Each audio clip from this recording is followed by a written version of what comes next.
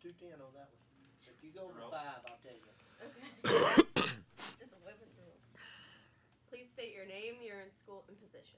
My name is Rashad Smith, JSU, and inside linebacker. Your team has a new head coach this year. Tell us what it's been like so far under Coach Clark. It's been really interesting. We focus more on speed and surprise, so it's been really intense. Well, we bring that into everything we do. Literally, like weight room, running. It's all about speed. What can we expect from the JSU defense this season? A lot more forced turnovers. We're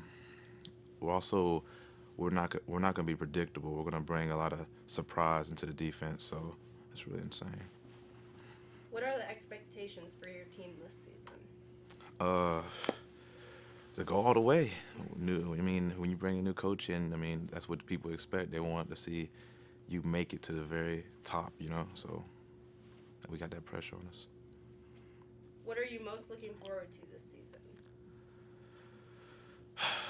I want to go deep into the playoffs. I really want to win a national championship. It's my senior year. I'm ready to go all the way, and I feel like my team's ready to go all the way. What do you like most about your team this year? We have a lot more experience because we were like young last year, and it's cool because, like I said, with this coaching change, we've brought a lot of speed into everything we do. And we're going to be able to force turnovers. We're not going to worry about depth because we have that experience right there. So all the young players are not older. They know what they're doing. So we really can actually score on the defense.